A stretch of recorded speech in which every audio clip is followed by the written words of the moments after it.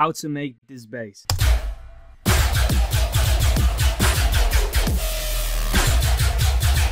The bass is called Krulev bass, as you can see right here, and you can actually find this bass in my new preset pack called Ruckus. Ruckus is the new Tearout preset pack that I just made. Put the level of oscillator B all the way down, and then same thing for this oscillator A. LFO1 onto this level, and you want to put it all the way up.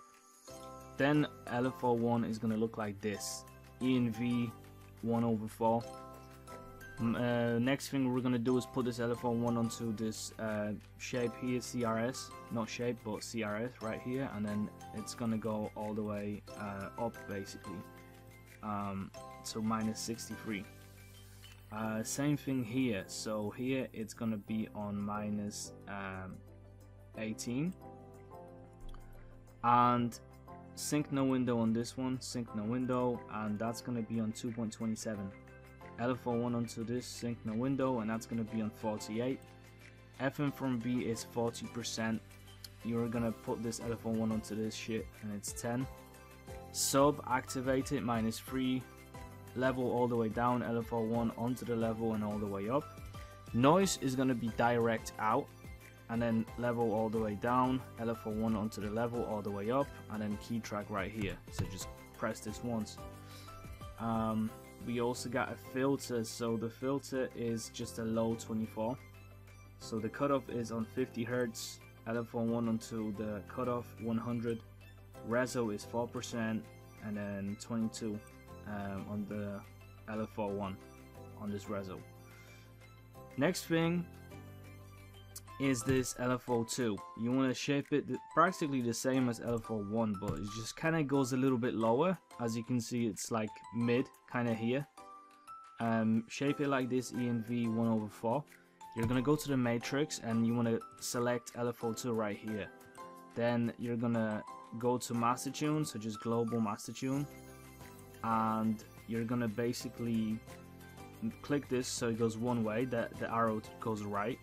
And then this shit is going to be on 29, and that's basically all you want to do here. There's also this effect, but I'm going to get to that in a second, and the effect is what changes the sound. So it's a bit of a strange bass that I designed, because the effect really makes a difference, but I'm going to get to that in a second. Hyper dimension, activate it, 25%, it's 21, 63, and that's it. Then the distortion, dial 2, off, drive is just 25. Chorus, 61%, 810, all the way down, all the way to 26, all the way down, 5.0. Then delay, you want to put the feedback onto 45. And then this LFO1 onto the feedback, 14. Link, 1/64, normal, and then 7870, 2.7 here, and this is just 50%. Compressor is multi-band, here it's 56, 116, 102. All the way down on the attack, release is 8.1. Reverb is basically 16, decay is 4.7. EQ 45, 60, 1155, and then LFO1 onto the frequency, and that's 67. Q is on 52, LFO1 onto the Q, 13.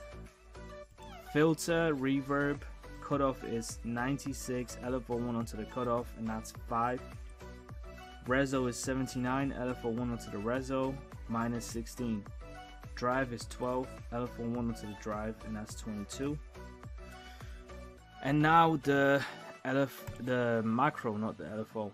So the macro basically is on FM from B, and that's 7%. Then another thing that the macro is on is the filter, practically just the filter, and that's on -4. So just drag it over to the cutoff of the filter, and that's -4. And that is it. There is nothing else the filter is on, just these two things. It makes a small difference. Post-processing is basically reverb and OTT to make the sound stronger. So the depth is 37%, outgain is 0.5 dB. And there's like this little pattern, but you don't have to make it very accurate. That's just how I made it. I made sure the highs are like more present, and the sub. And this EQ is actually an automation, because there's some automation going on, so I'm just gonna explain that. Pitch bend, first of all. There is a pitch bend automation, and there is a little EQ automation, which basically I just use the EQ to take out the low end in certain parts, certain sections of the song, and I actually don't think it's actually doing anything now. I think it was doing something before, yeah. I used this before basically to like take out a little section of the low end, just in the beginning of the song,